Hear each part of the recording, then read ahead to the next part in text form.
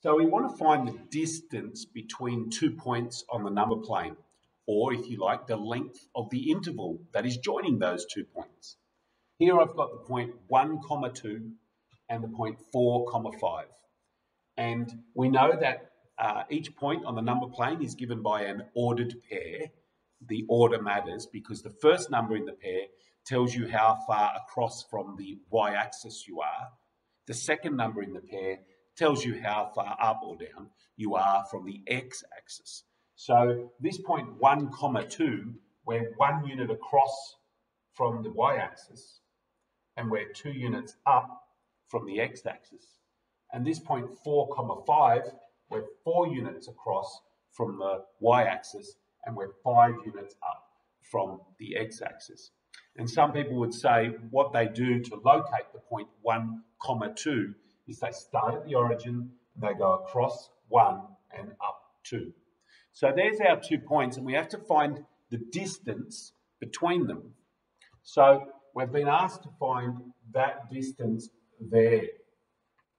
Now on the number plane, it's an orthogonal or right-angled type of situation on the number plane. So you could draw up a bit of a right-angled triangle there to help you find that distance. There's a right angle in there. You could just look at this length across here, knowing that this point, because it's 4, 5, it's 4 units across. And because this is 1, 2, it's 1 unit across. So this must be 4 units across minus 1 unit across. It must be 3 units in length, that length there. And this length here, all the way up there is 5 units up because the second number in the pair is 5 and the second number in this pair is 2. So 5 units is too much, but if you take off 2,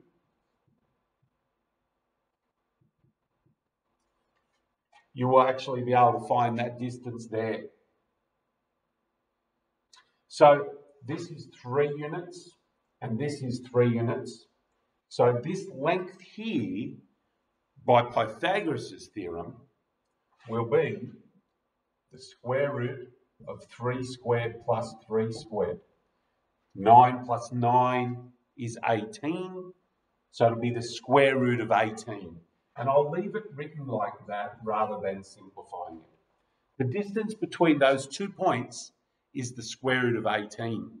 I could have made 2 simpler points where we could do Pythagoras very easily, but not all points are going to be perfectly placed in a Pythagorean triad, are they?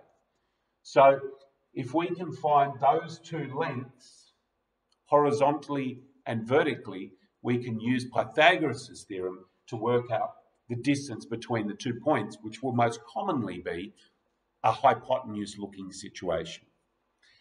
When I say most commonly, not all points are going to be placed obliquely from one another. You can have 2 points that are horizontal or vertical in relationship to each other, and then you don't need to do the whole Pythagoras' theorem, do you? All right, so let's have a look at another example of 2 points on the number plane where we would like to find the distance between the 2 points or the length of the interval that joins them. So here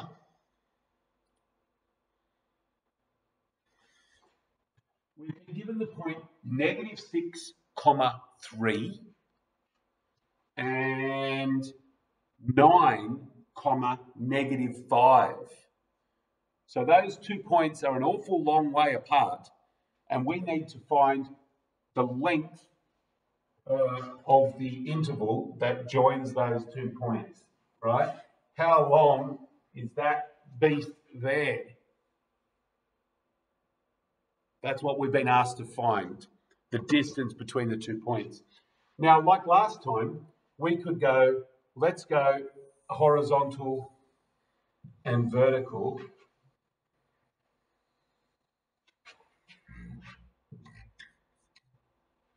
In order to use our right-angled triangle and our Pythagoras. So vertically, we can count these up. 1, 2, 3, 4, 5, 6, 7, 8. So we can see there's 8. But the quicker way to find that is to find the difference in the y coordinates for vertical. So we've got -5 here, and we've got 3 here. So we can find that difference, right? 3 minus -5, that's 3 plus 5 equals 8. That's 8 units long.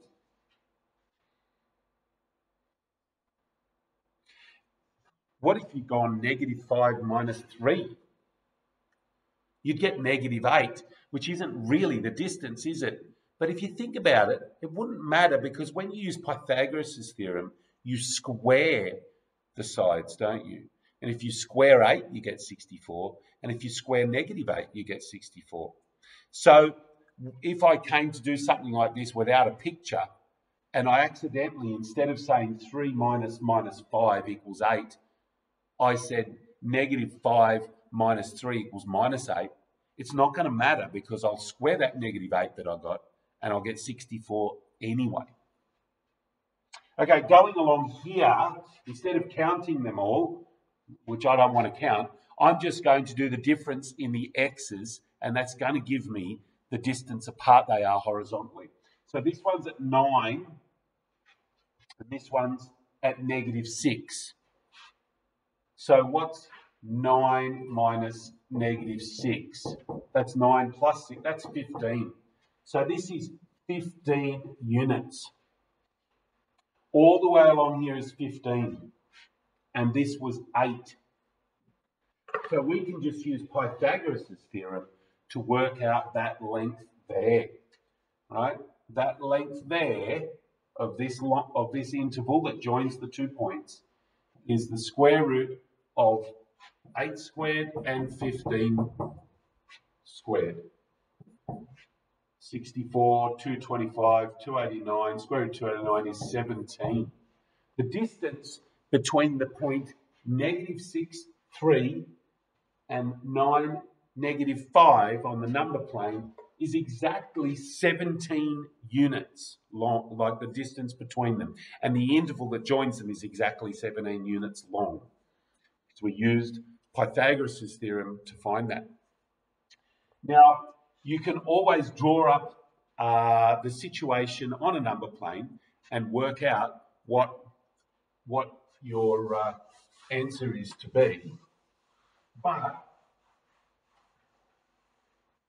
sometimes you don't want to draw it up, and you would like just to use some sort of formula to work out the difference between 2 points on the number plane.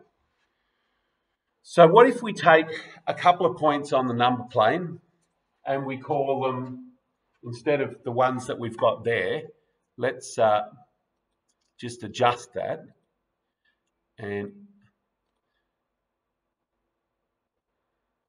let's have a couple of points like over here. This point here can be the point x, y.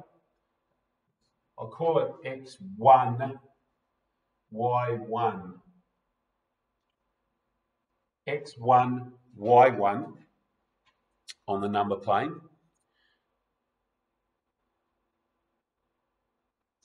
And let's pick another point over here, and this can be the point x subscript 2, y subscript 2.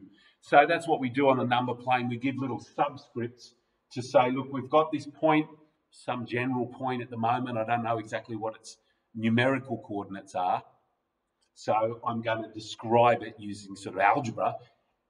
So this is x1, y1, and this is x2, y2.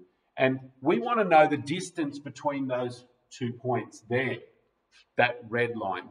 So we find the horizontal distance and we find the vertical distance, because we've got a right angle in here.